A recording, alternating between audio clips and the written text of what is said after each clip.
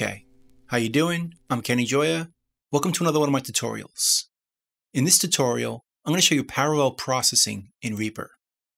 Now the idea of parallel processing is to have a very wet or affected sound on one channel and the direct sound or the unaffected sound on another channel, and we can mix them together using two separate faders. Now this can be used in many ways.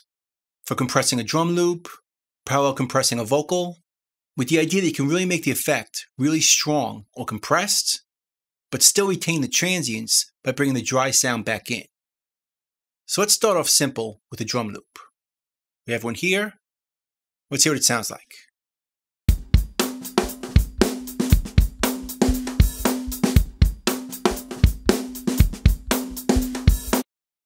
Now let's try compressing it. Go to our effects, and let's choose the REAPER compressor. Now right now, it's fully wet. Let's really try to compress this sound. We'll turn on the auto makeup gain, adjust the ratio to about 4:1, and bring down the threshold.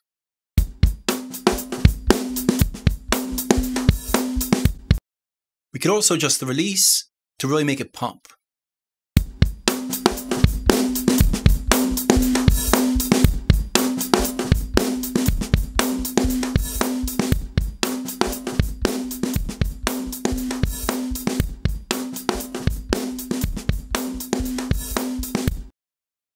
Before and after.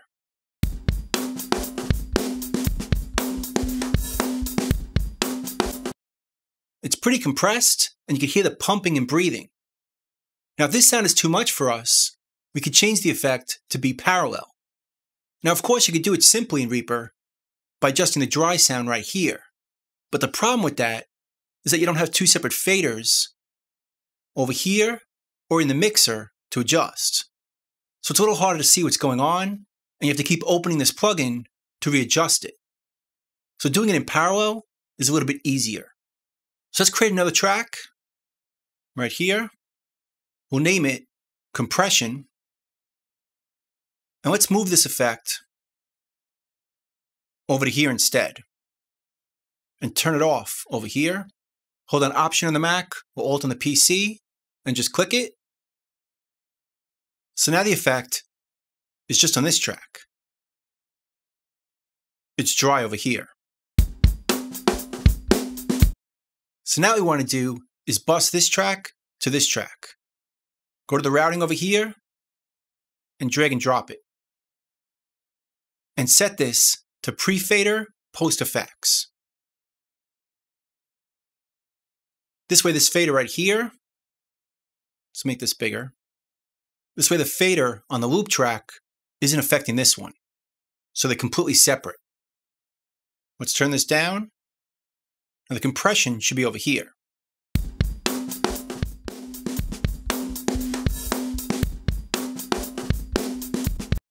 And the dry sound is over here.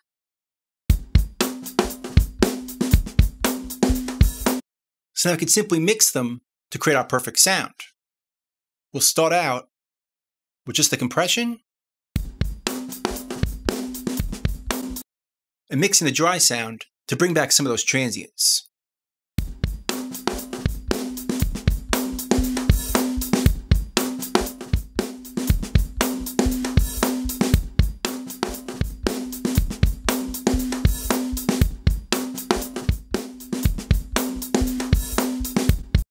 Notice how you get the best of both worlds.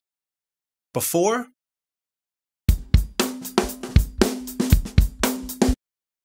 it's not very exciting and it sounds a bit weak, but if we mix back in the compression, it sounds like this.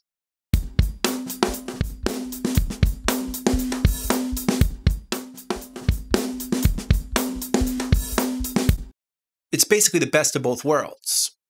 And as I said, we could do this for vocals, bass guitar, even acoustic guitar. But one of the more popular uses for this is for live drums. Now, when dealing with multi-mic drums, we're going to set up a bit differently, so let me show you how. We have a different project here with some live multi-mic drums.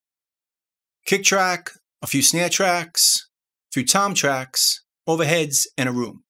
Let's hear what it sounds like right now.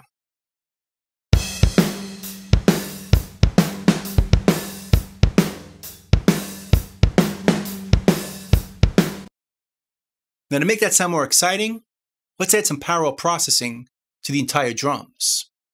And the way to do that is to create a drum bus.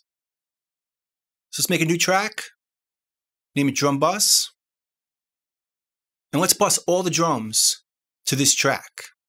And the easiest way to do that is in the routing matrix. Go right here, take all the drums out of the master parent send,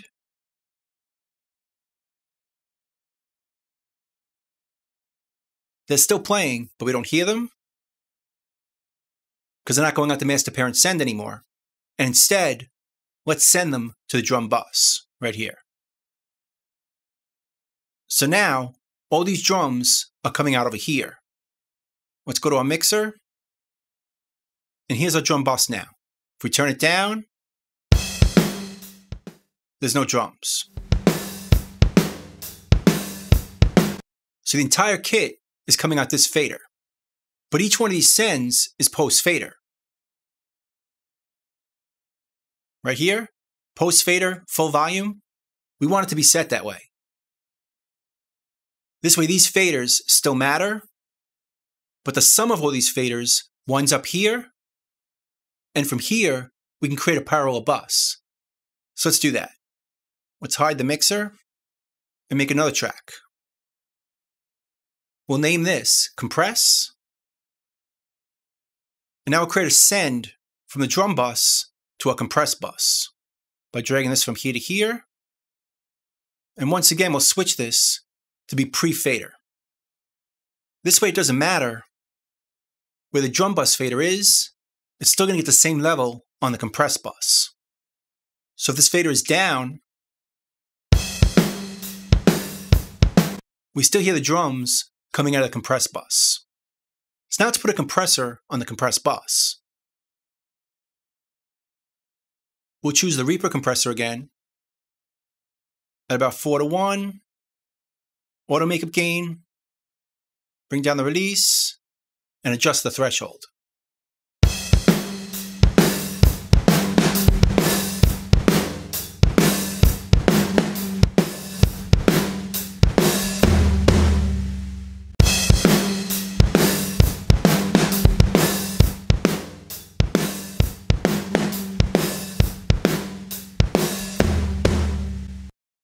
That feels pretty good there.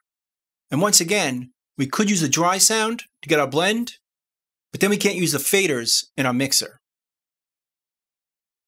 So now let's bring back some of that dry sound. Right here.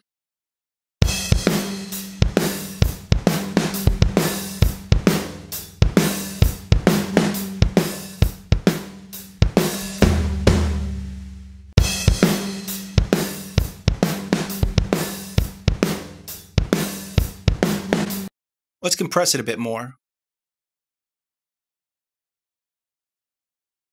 just to really make it squash.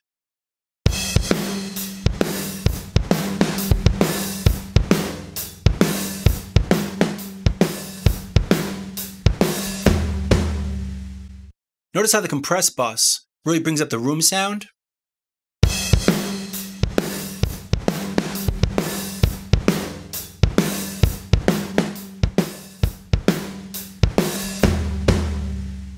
Now to make it even more interesting, let's make another one. Make another track here, and we'll name it EQ and compress. Once again, we'll send it from our drum bus to here and make a pre-fader. So we can pull these two down, and we still have our drum sound. Now let's EQ and compress it. We'll use the REAPER EQ with a high-pass filter and filter out all the lows.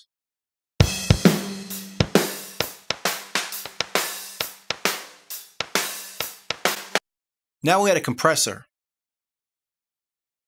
Right after it, auto makeup gain, quick release, about 4:1.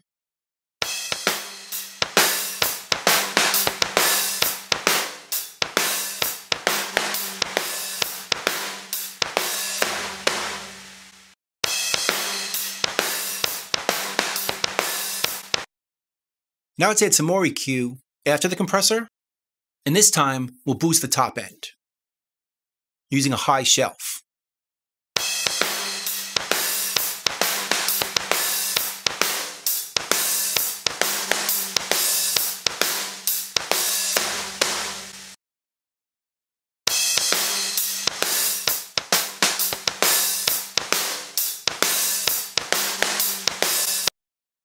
By filtering out the low end, compressing it a lot, and bringing up the top end, we're going to bring out the prettiness or the brightness in the drum set. And because we did it in parallel, this effect has its own fader right here. So we can go back to our direct sound here, mix in the compression here,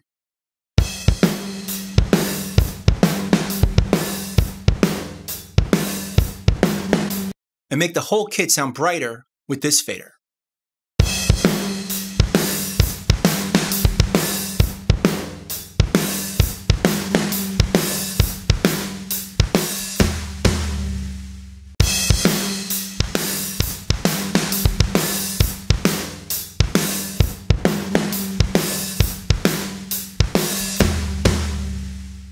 Before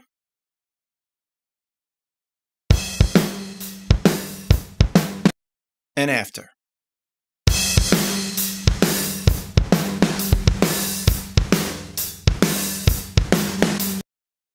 That sounds a lot better.